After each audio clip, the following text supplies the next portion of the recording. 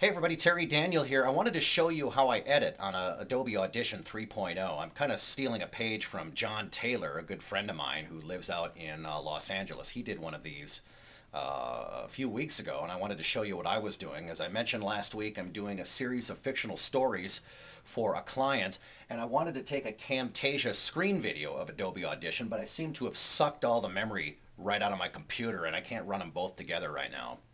I know it's time for a new computer, I think. So I had to bring out the old flip cam, and it's currently sitting on the world's worst tripod, so I better hurry up and do this before the whole camera comes tumbling down. So this is Adobe Audition 3.0. I've been using this software, it seems like, for 100 years. I'm very comfortable with it. I'm not sure if you can tell, I don't have somebody running the camera, so I'm at about 2 minutes and 44 seconds. This one was a good one to use for training purposes because this one's only 3 pages. So as you can see, I'm at 2 minutes and 44. So this is what I'm doing right now. Into air and light, and they all. And as you can see, I kind of screwed up on this line, so I want to get to this one here. And light, and they all of them, stop their lives that day. All of them. And you caught me at a good time when I screwed up. All of them stop their lives. All of them stop their lives that day to watch. And they all of them. And they all set free into air and light. And they all of them stop their lives that day to watch.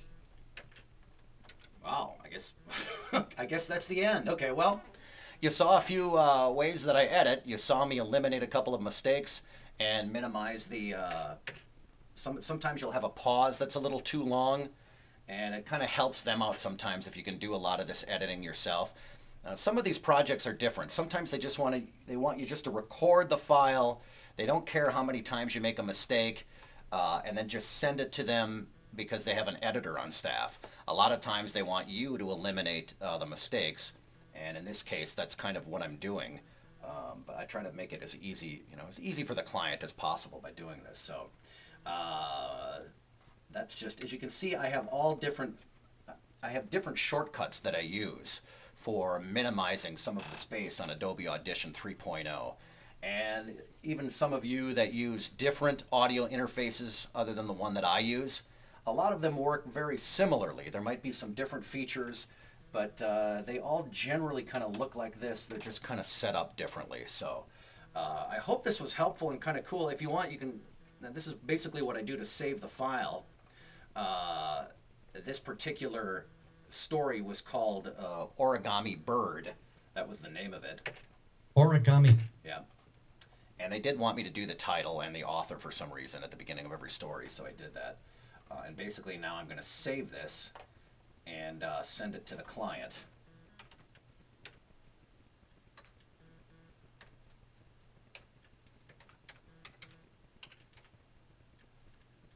Not spelling that right.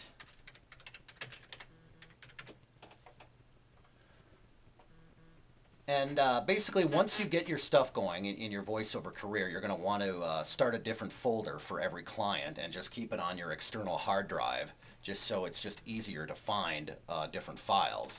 That one was very easy. That was already set up. And this one is ready to go.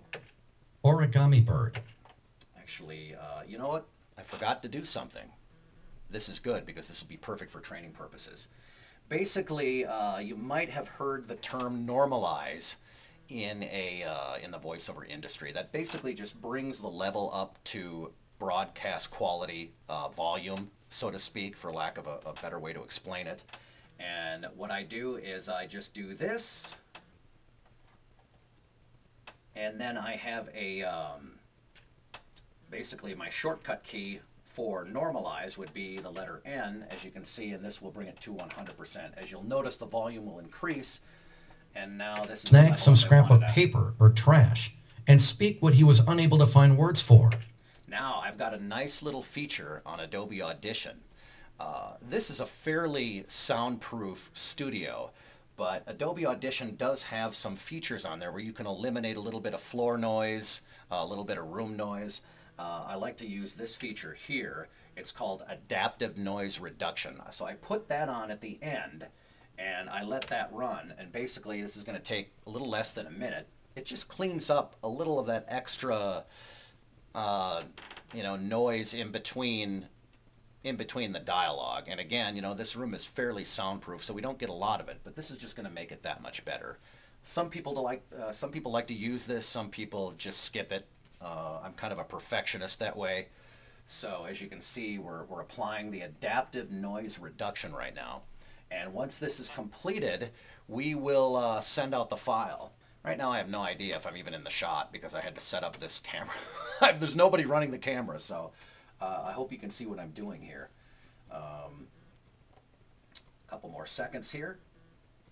Now you already saw me save it to send it the file, so I don't need to do that again, but this will basically, well actually I will. Let's just do it again. This will just overwrite the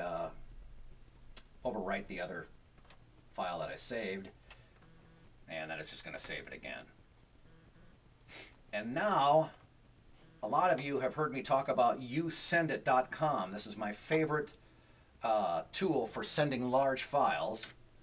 I'm going to find the client's name. In the subject header, it's always nice to include the name of the project to make it easier for them. Typing's really horrible. And since I've been working on this all day, their particular folder comes right up.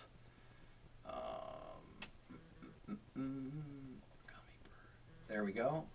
Hit open, the file's right there, and I send it to the client. You've seen, I did a whole tutorial on YouSendIt.com, so if you haven't had a chance to see that yet, just let me know and I can send you the video. But basically this just sends large files at a rapid rate. It shows up in the client's inbox. It's a downloadable link that they can keep forever.